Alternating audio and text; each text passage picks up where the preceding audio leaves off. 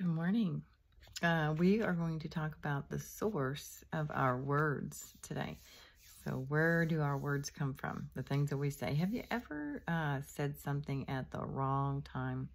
Like it was fine to maybe say at another time, but you just said it at the wrong time. Have you ever said something that you wish you had not have said? That if you could ever go back and take some words back, you would go and take those back. You wish you hadn't have said those words. Well, you know, the Bible teaches us that there is a source from which our words come from. We're going to take a look at a couple passages in Scripture. First, we're going to be in Jeremiah chapter 17, and we're going to look at verse 9. It says, "The heart is deceitful above all things and desperately wicked. Who can know it?" Let's go ahead and look at verse 10 there. It says, "I, the Lord, search the heart.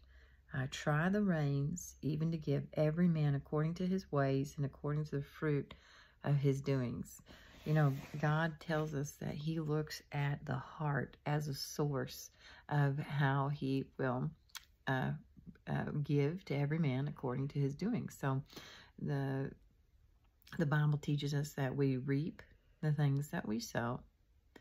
And God looks upon the heart to see what blessings that he may give. The things that we are doing, he rewards us according to those things by looking at our hearts, right? Because just because we might be doing something nice or good for someone doesn't mean that we truly feel it within our hearts to do that. We may be doing that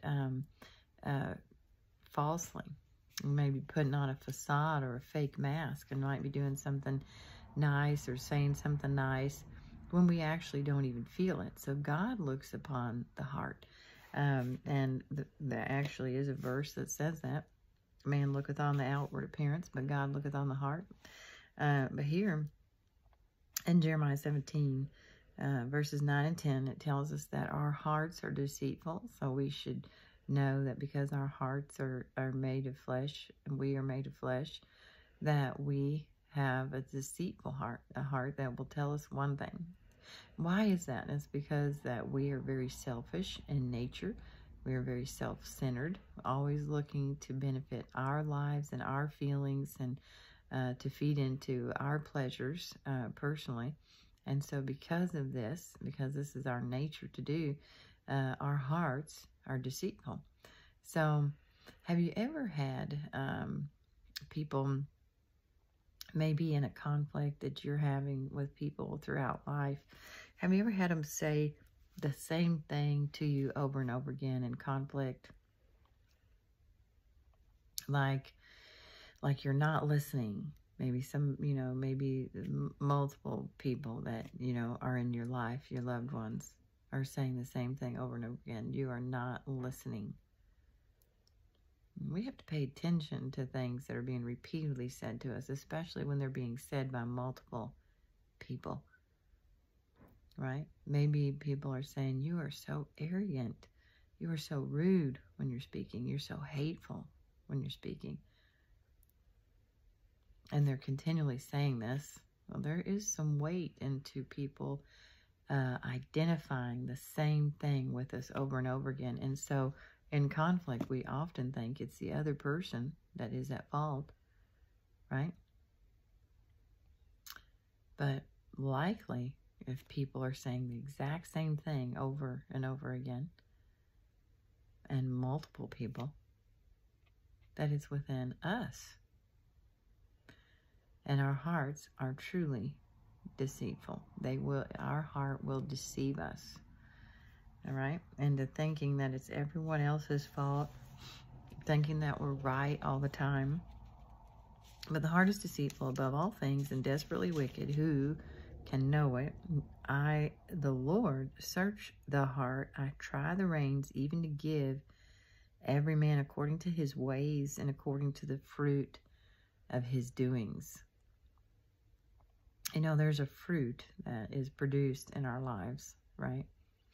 And we are living the things that we are speaking. There's another verse in Proverbs that says that death and life are in the power of the tongue. and he that loveth shall eat the fruit thereof. So if you're constantly speaking condemnation and you're being critical, you're being hateful, you're saying your life is lousy, well, guess what? It is. You're living a life that is producing a fruit that you don't maybe like, but you don't realize that you're speaking this out. It is sourced where? In your heart. Because our words are sourced in our hearts. Which brings us to our next verse in Matthew chapter 12. Matthew chapter 12, we're going to look at just the second half of this verse. This is actually Christ speaking in this passage. But he tells us a powerful truth here in Matthew 12:34, the last half there. It says, "For out of the abundance of the heart, the mouth speaketh." That means that our words are sourced from the heart. So the source of your words are coming from your heart. Now, the Bible teaches us to be transformed by the renewing of our mind. It says, "Be ye transformed by the renewing of your mind." This is a continual renewing, like when you're thirsty to go and drink some water. Then you quench the thirst, right? So we have to be intentional about this being transformed in the renewing of our minds, meaning that we need to go to truth of God's word to find our source of the things that we need.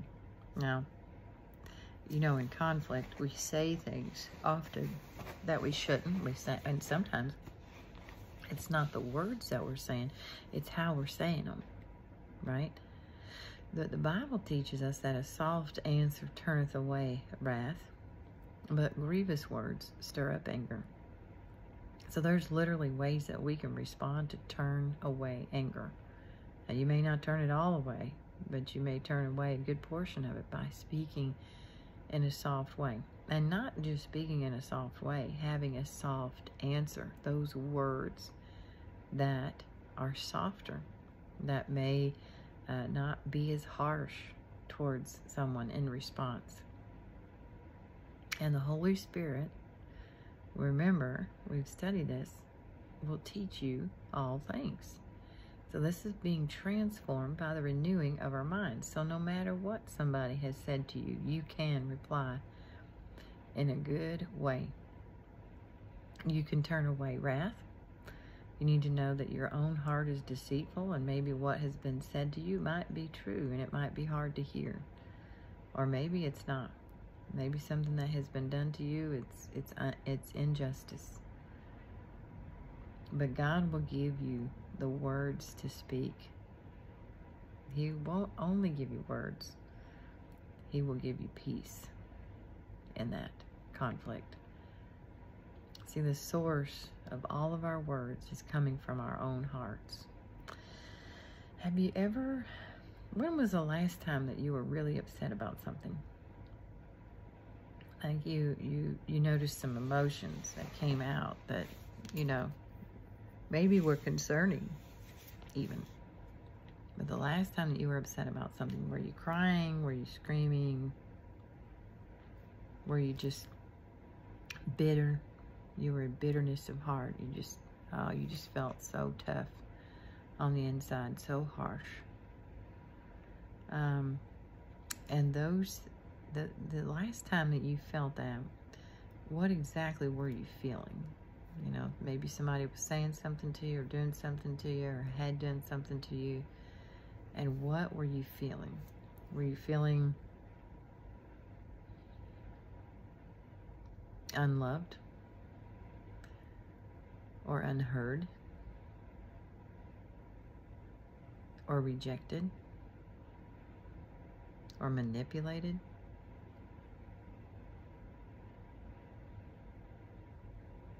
And so when you think about how you felt, what you were actually feeling the last time that you got emotional over something, whatever that is likely sourced from your childhood or something from many years ago.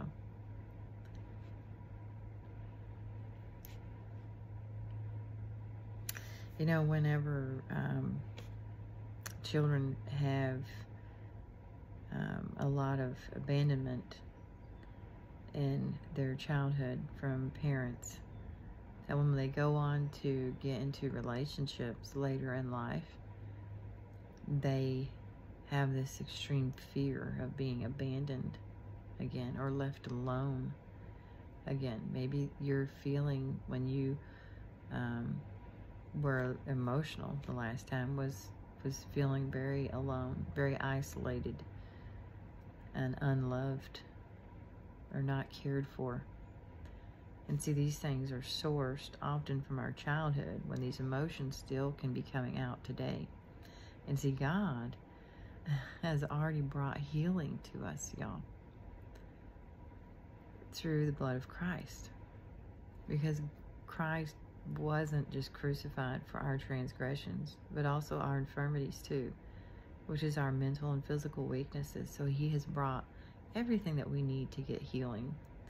He's already done for us at the cross. The work has already been performed. So it's sort of like the magic is already there. The prescription is already there, right? Have you ever had a headache and you got Tylenol set in your cabinet and you just won't go and take it because you just, you know, self-destruct? You know, you don't mind just feeling the pain, and because that's maybe what you're used to.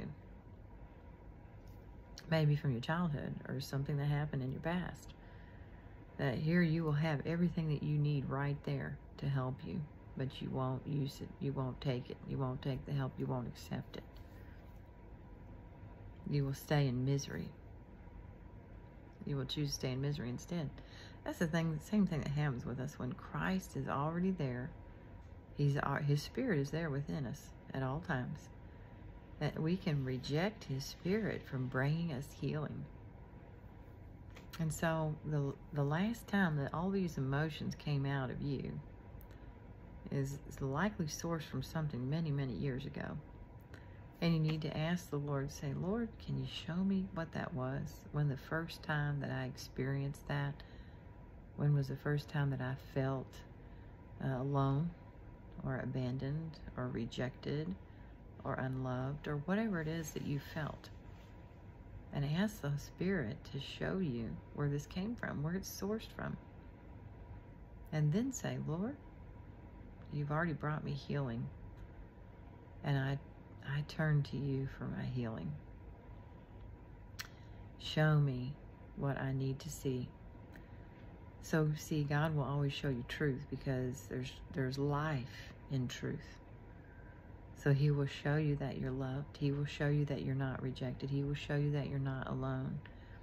He will show you that you are special and important. He will show you that that you're not what other people say, or not how other people have made you feel. You are not that.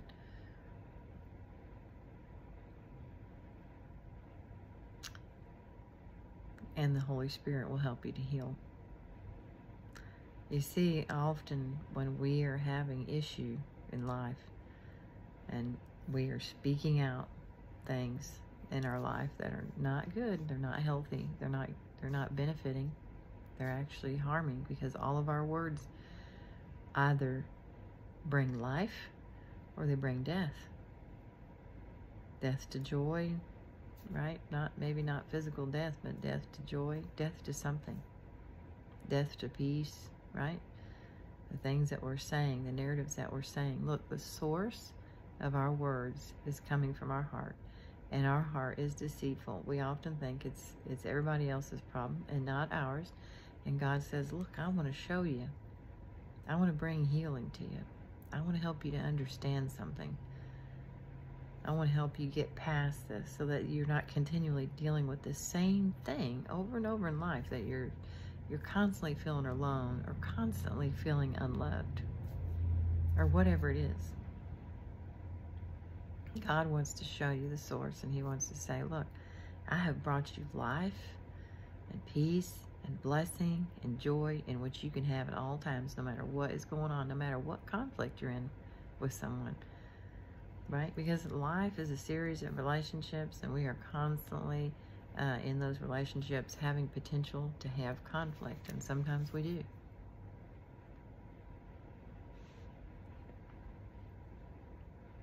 And God wants to help us through those things.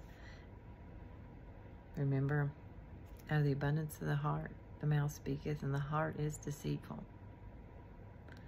But the Spirit of God brings life and truth and peace when we tune into that and be transformed by the renewing of your mind. Let the Lord bring truth to your mind when you're dealing in any situation of life that is challenging.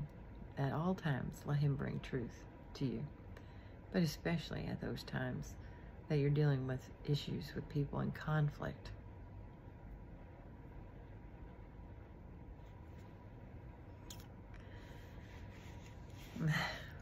God is the source of all comfort, is He not? He's the source of all truth, is He not? And so when we are lashing out at people or continually having the same problem over and over again with people, it would do us well to see the truth of why we are dealing with the same thing, and to allow the healing anointed oil to just run through our minds in the Spirit of the living God, to give us that renewal of our minds, to give us that transformation that God wants to bring, where you no longer are experiencing that rejection, or experiencing that aloneness, or experience being unloved, or experience feeling not being heard.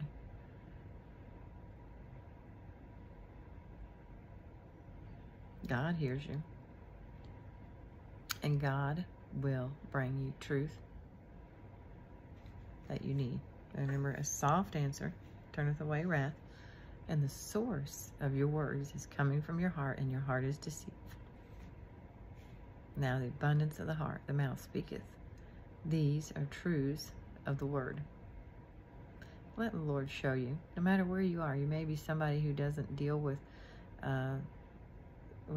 conflict because you just are reclusive, and you just kind of stay to yourself and don't actually say anything. Well, something is building inside of you if you're not able to speak, right? God wants to give you the words of wisdom. He wants to give you that soft answer. There's a season, there's a time for everything, right? Sometimes God will tell us not to say anything at all, and sometimes He will lead us to share something. Know this, that God will never bring you words that are trying to destroy, because God only brings life. That doesn't mean that His words don't cut, right? Because we know that the Bible teaches us that. It's like a sword. The word is like a two-edged sword, piercing the heart, right? But sometimes words need to be fitly spoken, as Scripture says, and it's like grace seasoned with salt, a word spoken in due season. So sometimes, even though something is truthful and needing to be shared, it is not the right time.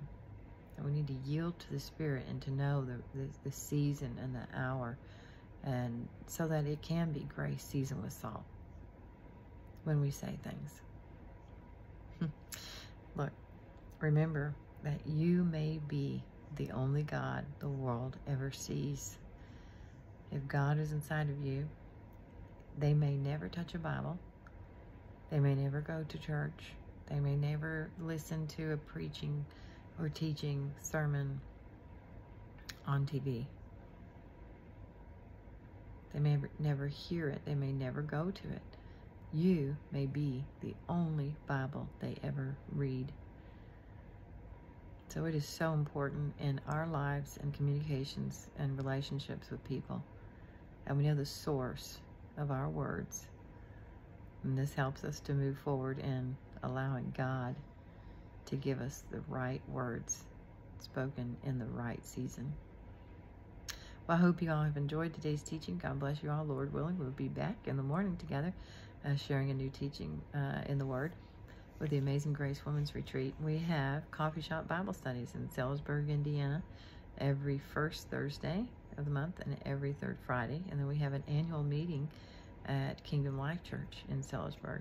So I hope you all would consider joining. That's a women's meetings, and love to have you. I will also be off next week. I'm taking spring break, so I'll be off next week. So we won't be sharing the Bible studies, but I want to encourage you that next week, if you're tuning in and wanting to listen, or you subscribe to our page and you're getting our teachings dropped in there, that maybe you just go to the page and look back through the history and find a teaching that you have not heard yet, and use that as an opportunity to listen to some of those. There is a series that we did recently on the return of Christ. Maybe you take that opportunity to go listen to some of those teachings about the return of Christ. I believe that was an 8-part series. It was kind of long. I'm trying to remember exactly how many parts that was, but maybe take some time to go listen to those, or just go way back and hear some of the earlier teachings. Well, God bless you all. I hope you have a wonderful and blessed day. Remember to subscribe to our page if you want to be getting those teachings dropped in, so you know when those are loaded up each day. God bless you all.